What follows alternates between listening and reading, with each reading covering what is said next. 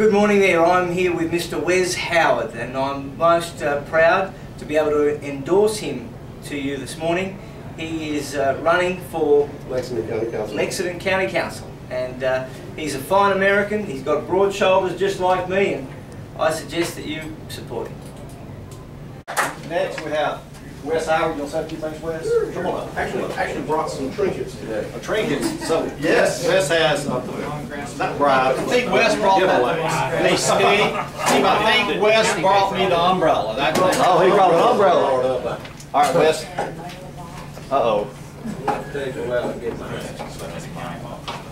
Yes, that's exactly.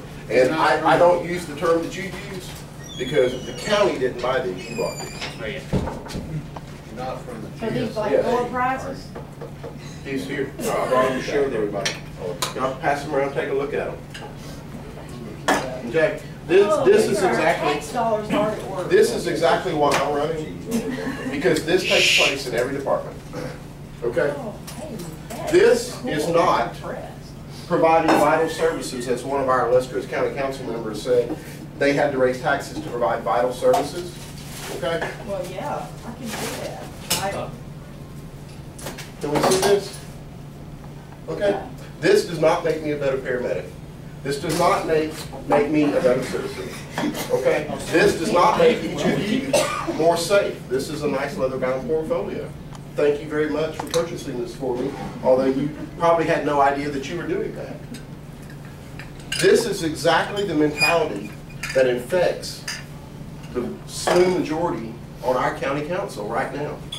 Taking our hard-earned tax dollars in most every single department and using them for things like this: lobbyists, magazine subscriptions, book dues, okay, club memberships. I would even use the example of the new international ambulances that are an absolute dangerous platform for me as a paramedic that has served each of you and your families for almost 10 years. And I'm absolutely passionate about our county. I'm passionate about service to our community. That's why I'm doing this. I'm the only candidate that understands these types of things that take place in our county government. And it's in almost every single department.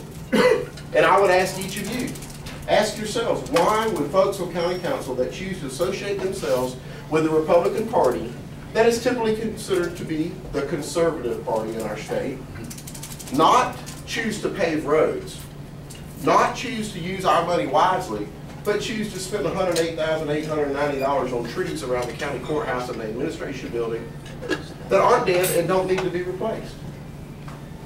One thing I think I would agree with Mr. Gormley here, Mr. Black. They've been in office too long. I, just like some of the other candidates here today, if I'm blessed enough to earn the majority of the trust of the citizens in District 3, I will only run for re-election one time. That will be 8 years of my life that I'm giving to the citizens of Lexington County. I'll never vote for a tax increase, and I can comfortably say that because I know that there is enough tax revenue taken from our families and our small businesses by purchasing things like this. This does not make our community safer. It does not move our community forward. It does in no means, no manner, welcome all the retirees that choose to move here. Because we do have a beautiful county, folks. Let's be honest about that. This is one of the best places to live in our state and our nation. I'm proud to be from Lexington County. This is an awesome place. I'd probably be one of the best ambassadors for a commercial for our county. But these types of things here, buying the dangerous ambulances, that, by the way, costs almost $100,000 more per unit, by the way, and inhibit our paramedics from treating each of you and your family and your boys. I have 4 boys myself, so it's a little personal to me. Not to mention, I have many friends that own small businesses here. Just yesterday, I took a gentleman from one of our outlying communities straight to a cath lab because he was having a massive heart attack. I wasn't on an international ambulance. Thank goodness for that man. He's alive today. He came through the procedure just fine, and as a matter of fact, called me last night when I was at home to thank me. I can't be paid enough for that, my friends. That's awesome. But that's what our community is about. It's not about the special interests that have a stranglehold on our county council right now. And make no mistake about that, they do.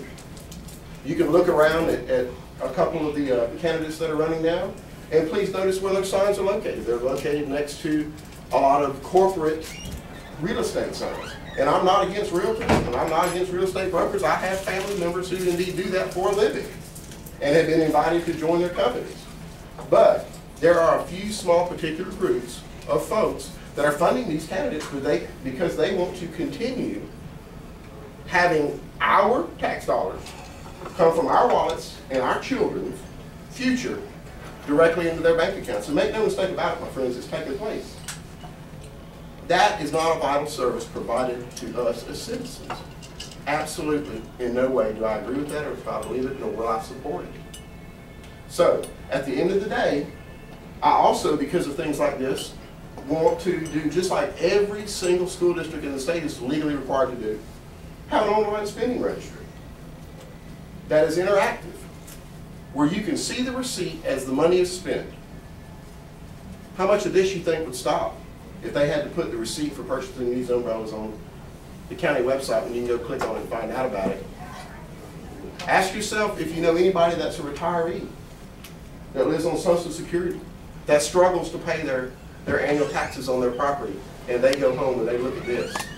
They're going to be scratching their heads and probably picking up the phone to make a call to somebody, and they're probably not going to be very pleasant, and I don't blame them a bit.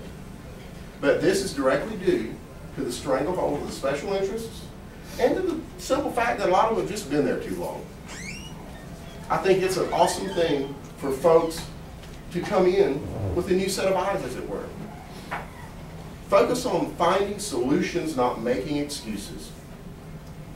And that would sum up my tour of duty on county council. Find solutions. Work through our problems together as a community. So often folks look to government to take care of them. Or we got a problem, let's pass this ordinance. What about picking up the phone and calling your neighbor? What about walking down the street and saying, hey man, can we talk about this and figure out a way to come to a resolution on this? That's called a community. That's called a neighborhood.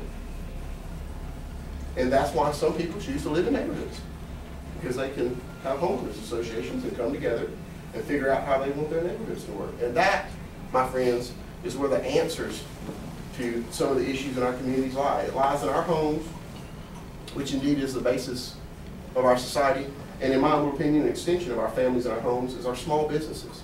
And they are what's important, not the funding and the growth of our government, especially when we see things like this taking place. And it happens all over the place. It's in the millions and millions and millions of dollars. Just recently, county council voted to take almost $10 million worth of fire trucks out of the firehouses.